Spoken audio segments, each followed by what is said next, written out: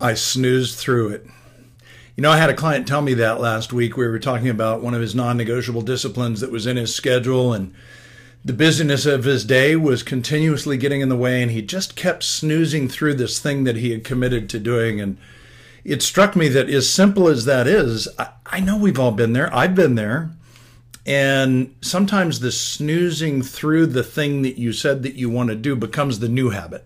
And so what I want to encourage you to do in this video is just, if this is you, to look at that thing that you've committed to and then just assess, is it still something I'm really committed to? Is it truly a non-negotiable discipline? If it's non-negotiable, then snoozing it is not the correct action. And just recognize it for what it is. It's something that you need to do. So if you need to do and you can't find time anywhere else to do it, my strong suggestion, having spent roughly 20,000 hours in this chair, is that if you're like most people I know, you may need to take a look at what time are you going to bed and what time do you wake up, so that you can affect what time you get into your chair. What time do you start your day? And that might give you the margin to no longer snooze through the very thing that you know is going to help you to get where it is that you want to go. No more snoozing through it.